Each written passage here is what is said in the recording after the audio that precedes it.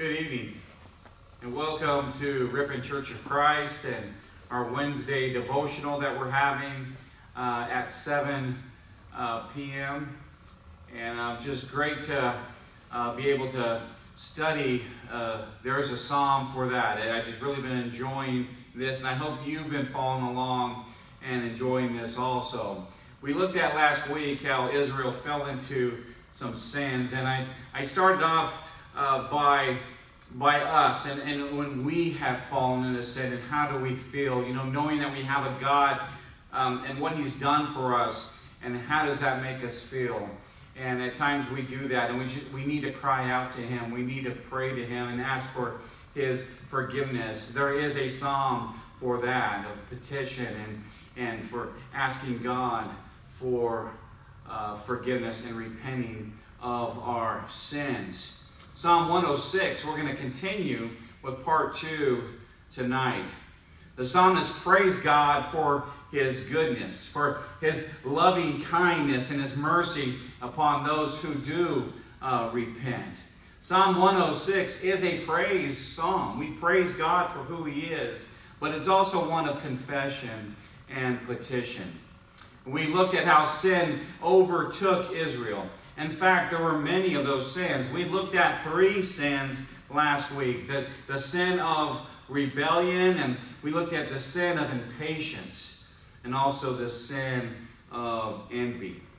When we look inside self, when we look inside ourselves, into our own hearts, are we guilty of any of these?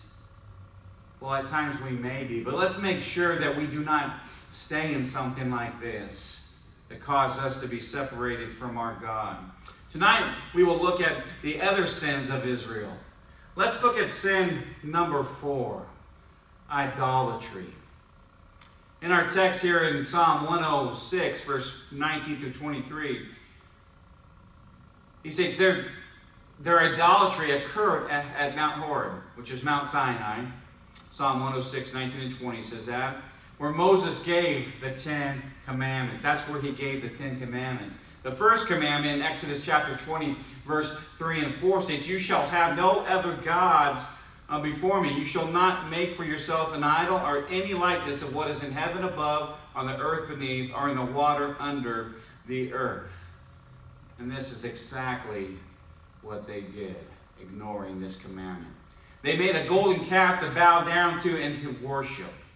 And how sad is that? When they had the God of Abraham, Isaac, and Jacob, the God of the heavens and the earth, who created everything, the God who saves us, they go make a golden image and bow to it. Why would they do such a thing? Exodus chapter 32 states, Aaron allowed them to do this. The high priest, Aaron, he knew better. Verse 5, he proclaimed the day they finished as a day of worship. As a day of worship. Poor leadership, poor decision-making, and a very poor choice that they made. Exodus 32 states they corrupted themselves. See, they knew better. The scripture in our text of Psalm 106, 21 and 22, they forgot their Savior. See, if they knew their Savior, they would not do this. But they forgot their Savior.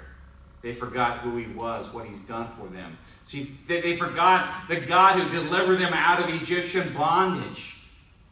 They forgot the God who caused miracles to save them, parting the Red Sea, all those things He did for them.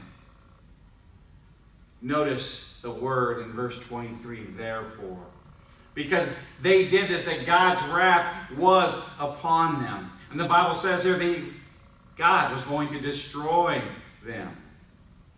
See, God witnessed their horrible sin, and He basically said that He's going to wait. He will wait for someone to intercede for them. Luckily, they had Moses. Moses spoke up for them, stood in the breach, it says, in that broken place in the nation, and pled for God to spare them, to save them. See, sin is terrible. Sin separates us from God, Isaiah 59, verse 1 and 2. but God's mercy is rich. What about us? Do we commit idolatry by worshiping the things of this world? Have you ever thought about what gets most of your time and allegiance? Think about the things that we love in this world. By our time, do we love those things more than we love God? Let's hope not. Let's look at sin number 5. Sin number 5 is the sin of ingratitude. In verses 24 through 27, it says, "Then they rejected the pleasant land. They did not believe his word, but grumbled in their tents. They did not listen to the voice of the Lord. Therefore, he swore to them that he would have them fall in the wilderness, and that he would bring down their descendants among the nations and scatter them in the lands." See, Israel showed a lack of trust in God in Kadesh. You know, when the 10 spies came back with a negative, a bad report of the land of Canaan, unbelief set in, verse 25. See, they were ungrateful for what God did for them. They hated the land that God promised them, and they did not believe his promise. And God raised up his hand to them in wrath because of their sin, and their seed was scattered among the pagans of Assyria and Babylon. We could read that in 2 Kings and also in 2 Chronicles. See, it is easy for us at times to forget what God has brought us out of. 1 Peter chapter 2, verse 9, 10, it talks about how God has brought us out of darkness into his marvelous light. See, we could easily give ourselves to something that we really do not believe we are serving over God. We can have idols in our lives. It doesn't have to be a golden image of something. It could be among many things. We need to make sure that God is the one that we are worshiping. God is the one that we are trusting in. God is the one that we are serving. Let's look at sin number 6, immorality. Numbers 25 teaches us that God people again fell into sin. God's people fell again into sin. And they faced being destroyed as a nation. Verse 28, they joined themselves also to Baal Peor and the sacrifices offered to the dead. Who is Baal Peor? Well, that's the idol of the Moabites. Here at Peor, the Israelites cheated on God and they joined themselves to idols. See, they bowed before a make-believe God. God's people fellowshiped with pagans. They sat and they ate with them and as they worshiped their false gods. Are we doing such things today? God brought down the judgment upon Israel. His wrath caused a plague on Israel, and it killed 24,000 of them in just 2 days. Numbers chapter 25, verse 9, and also 1 Corinthians 10, 8, Paul addresses that. The 2 final sins we are distrust in God. Not trusting in God, Psalm 106, 32 and 33, and also disobedience to him in verses 34 through 39. And notice what happens as we read 40 through 43. Notice God's anger and his punishment. It says, therefore the anger of the Lord was kindled against his people, and he loathed his inheritance.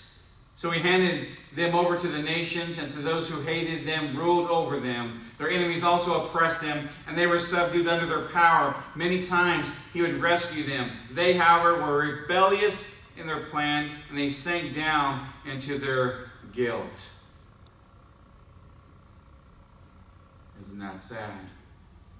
But what do we do when we mess up? What do we do when we sin and we fall short of God's glory?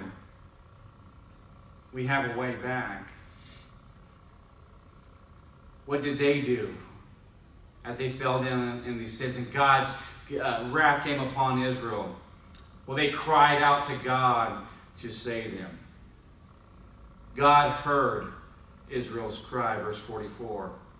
See, they repented, and God remembered his promise to them. They had a covenant. He had a covenant with them. And he had compassion on them, verses 45 and 46. So we think about us, and how does this lesson apply to us today? At times we may fall short, we may mess up, we may sin. Let's do our best not to, but when we do, we can remember that we can call out to God in prayer. We can return to him. We can repent. We can ask for him to have his grace and his mercy upon us. See, God's grace is bigger than our disgrace. Remember him. Praise him. Repent. And God will forgive your sins. He will welcome you back into his fold. The lesson is yours tonight. I hope something that was said in this word of God from Psalm 106 has pricked your heart, has encouraged you to strive not to sin, but if you do fall into sin, that you will return to him and repent of your sins, because God loves you and he wants you to come back. I hope you have a great week. If you want to be with us tomorrow night, we'll be studying Hebrews chapter 5 tomorrow night on Zoom.